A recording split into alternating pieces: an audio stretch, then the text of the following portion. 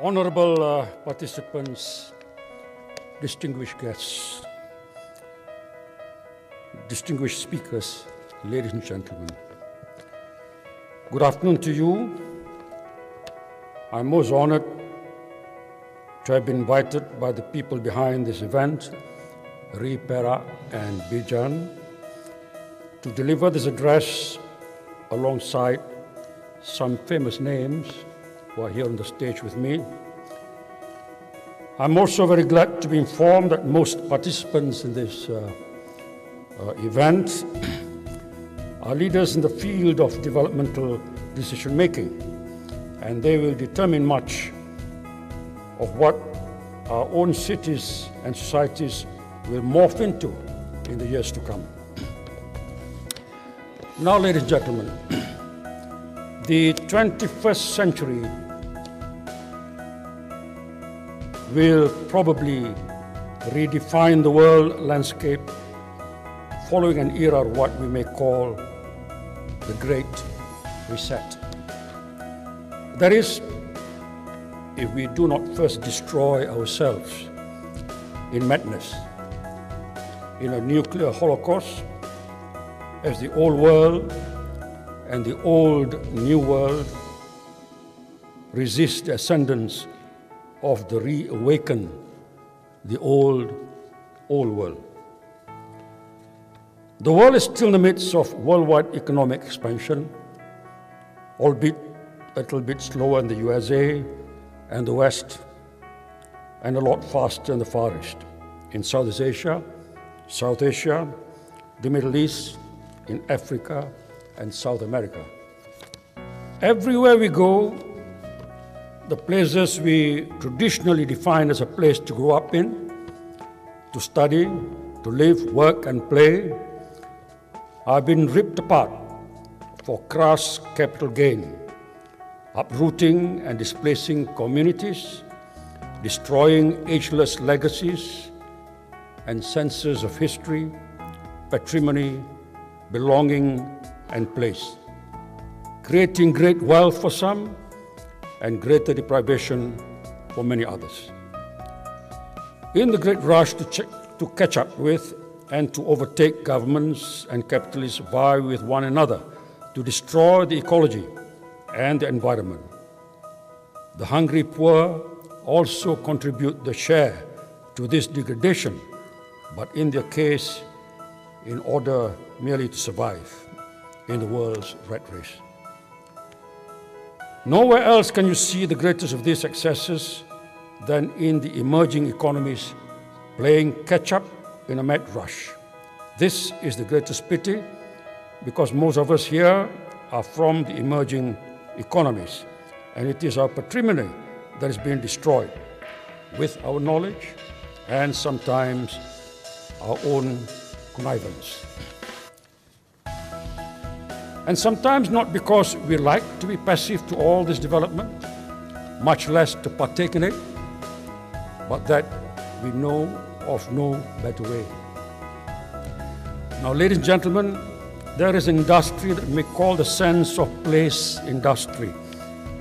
It is a global industry, including but not limited to the location of homegrown industries, economies of local agglomeration, or otherwise known as linkages, transportation, international trade, economic development, real estate, built environment, gentrification or urban renewal, ethnic economies, gendered economies, core periphery development and relationship, the microeconomics of urban form, the relationship between the environment and the economy, and globalization. Sense of place is an umbrella term encompassing all place-based economic sectors. It is actually a multi-trillion-dollar marketplace. It is actually the world's largest industry, invariably related to the notion that places compete with each other for people, for resources, and business. It is a segmented fraternity with hundreds of definitions which could easily be concluded as a single discipline, a sense of place. The main concern is never about the understanding and defining of various terms under the sense of place fraternity. It is simply about expressing the true content of the place, supported by its inhabitants with pride. It is not a zero-sum game. It could be equitable and less complicated, made easier by participative and democratic development. Now, after the global financial crisis of 2008, Asia grew at more than 6% each year, outperforming the troubled West. And not just East Asia that I'm talking about, but also South Asia, Southeast Asia, Africa, and Latin America. While the West, barring Germany and Scandinavia, floundered, the gravity-defying feat substantiated the idea of Asia's rise to close the gap with the developed economies. Now, gravity seems to be catching up with Asians, Africans, and Latin Americans. In the Asian century, the triumphal regions of Asia, Africa, and Latin America are expected to thrive economically, but will face the immense challenges of poverty, burgeoning populations, vast slums, housing demolitions, and natural disasters. The rise of the Asian economies over the last 50 years, which started with Japan in the late 50s, and then spreading to Korea, Taiwan, and Singapore, and later to the rest of Southeast Asia, with China and India taking the lead since the 1980s, has been mainly a story of production. With the notable exception of India, Asia's rising prosperity has been largely driven by an export-oriented economic model. Asia has been the world's biggest factory, a gigantic, increasingly integrated production machine churning out almost everything. For the last half-century, the West, and above all, the United States, has voraciously consumed whatever Asia produced. In the process, Asian countries have almost uninterruptedly run trade and current account surpluses. The United States, by contrast, has run deficits that have ballooned in recent years. Between 2003 and 2008, for instance, the U.S. current account deficit averaged U.S. $700 billion, equal to around 5% of GDP. Almost half of the U.S. deficit was with the countries of East Asia.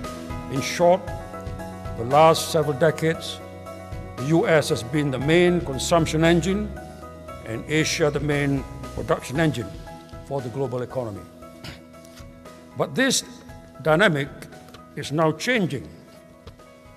Asia's pro-export policies, essentially low wages and cheap currencies, are becoming increasingly obsolete and unsuitable.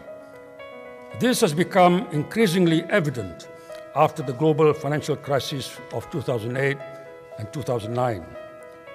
Asia is in the midst of changing the growth model. The previous almost single-minded focus on investment and production for exports is shifting towards domestic consumption and local infrastructure development. Yes, we are talking about the arrival and the rise of the Global South as the world's next generation of travel, trade, investment, and talent destination. This rapid growth of past decades is written into the present landscape. Socio-economic growth has transformed cities, raised income levels, spurred urbanization and technology, changing the way we live and work. And just as the transformation of the region has generated a tremendous amount of wealth for Asians, Africans and Latin Americans over the past decade, the developments of the coming decade are likely to generate new opportunities for trending placemaking and branding across the world. More wealth will likely be generated as a result of demographic changes, urban and infrastructure growth, the continued rise of the middle class, and the expansion of Asian consumerism in the foreseeable future. The shift in economic gravity from the West to the East is the biggest structural shift underway in the global economy today. Over the coming years, Asia, Africa, and Latin America will play an even more influential role in the global economy as its economic engine switches gear from production to consumption. In the Global South, the socio-economic growth continues despite political uncertainties in many countries. The secular growth of Asian, African, and Latin American places and middle classes fuels both global investment and consumption in the sense of place enactment through tangible as well as intangible assets building. The re-emergence of the Global South on the global stage is a huge drama with many subplots.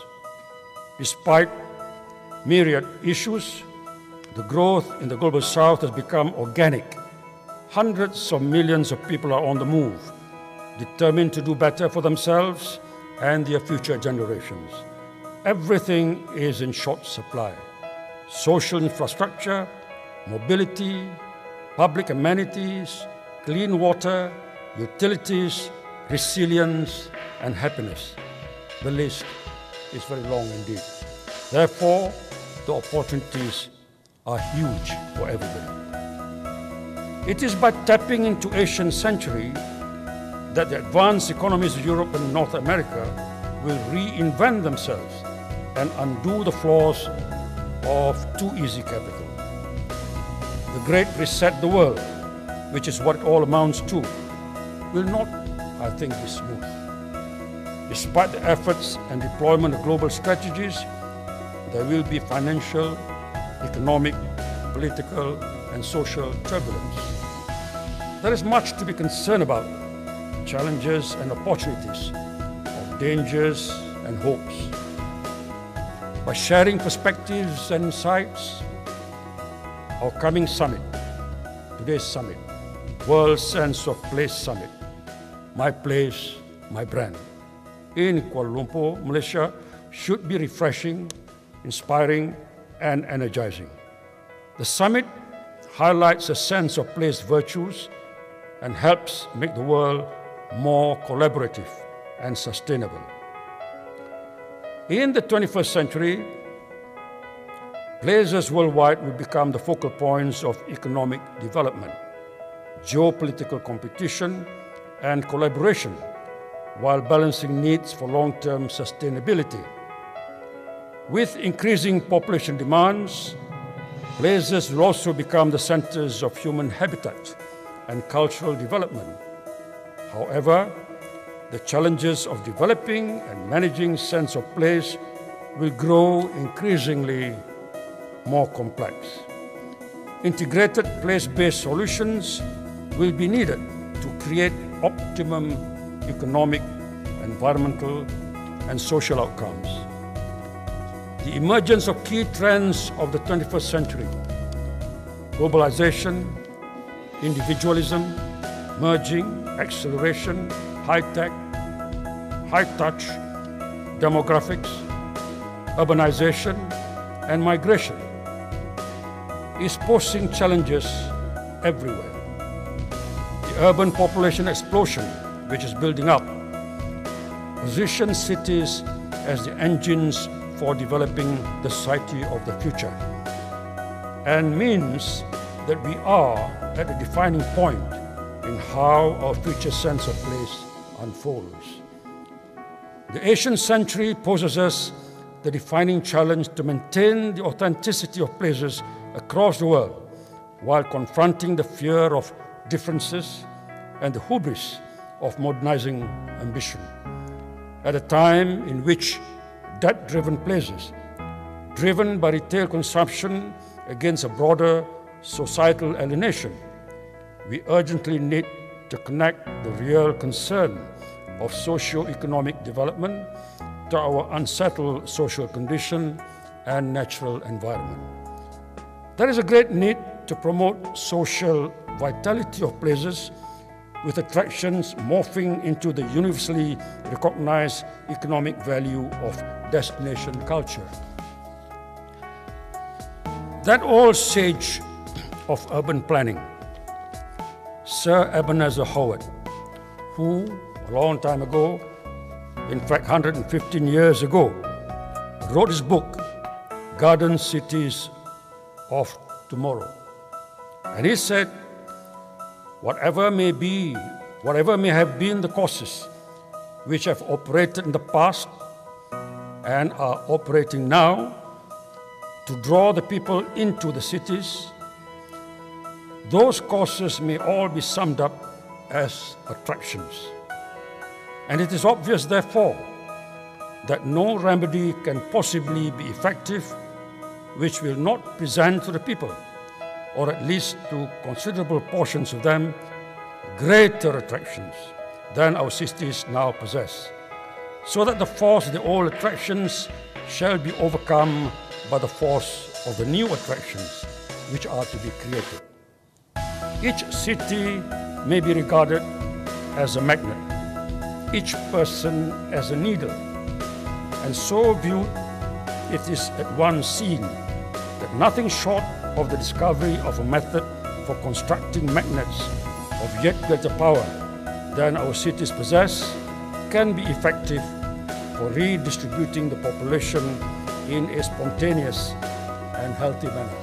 And that was said 115 years ago. As for the self-guiding communities, well, they have been submerged by elected officials who pay more attention to real estate developers than to community planners, and torpedoed by economic recession on the one hand and citizens' tax revolts on the other.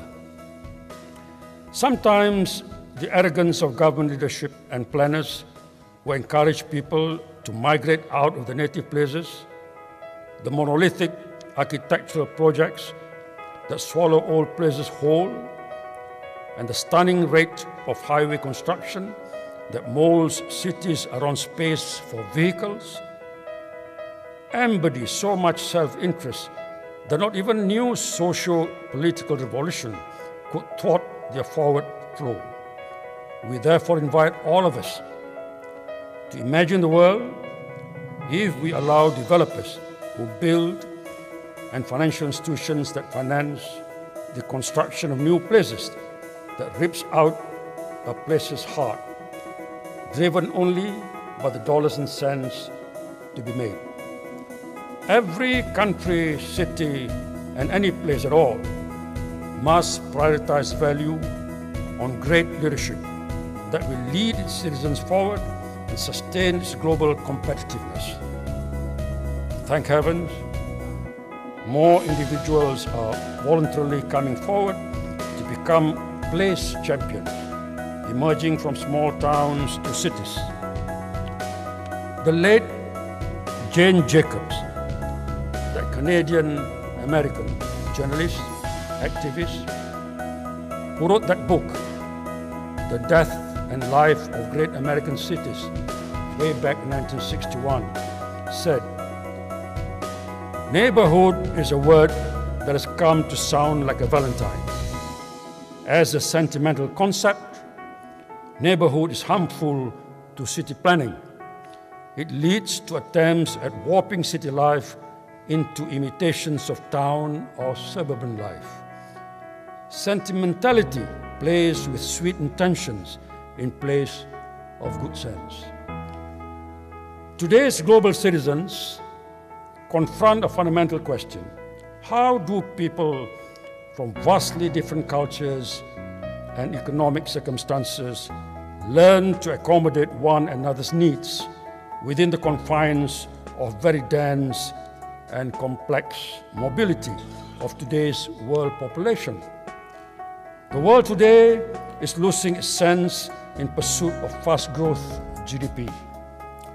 Through abject capitalization of land and grandiose projects, cities across the world are racing to build the largest and unsustainable utopias to express grandeur without restraint and a real sense of place.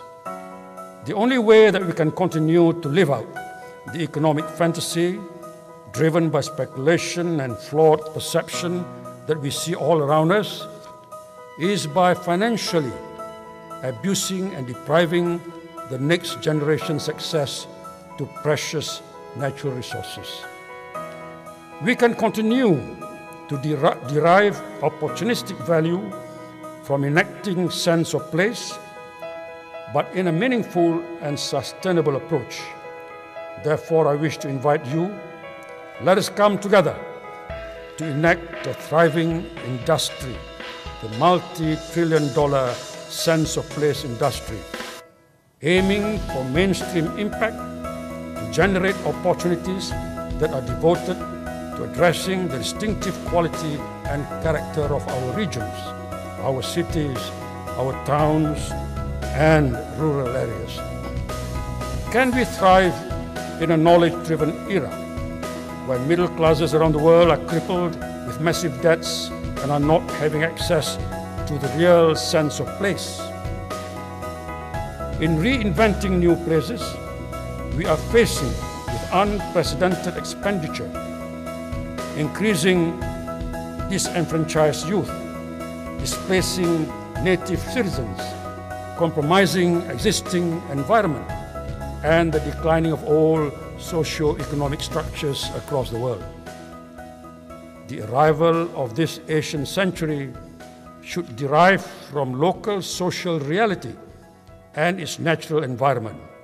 This is the real challenge at the very heart of this Asian century, which gives us a rare opportunity to define place-based economy to fulfill every place's potential across the world.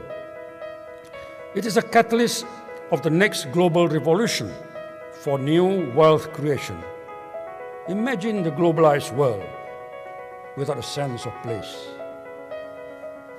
The World Sense of Place Summit, My Place, My Brand Summit 2013, is, I understand, the world's first congregation of the sense of place industry, with diverse delegates and audiences consisting of leaders, experts, practitioners, consultants, governmental officials, academicians, and other stakeholders.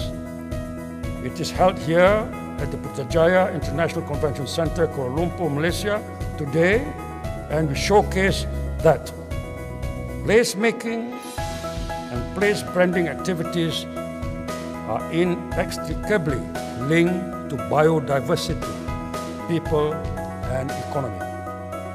At the summit, you'll hear firsthand about new perspectives and ideas that are providing new approaches for place making and place branding.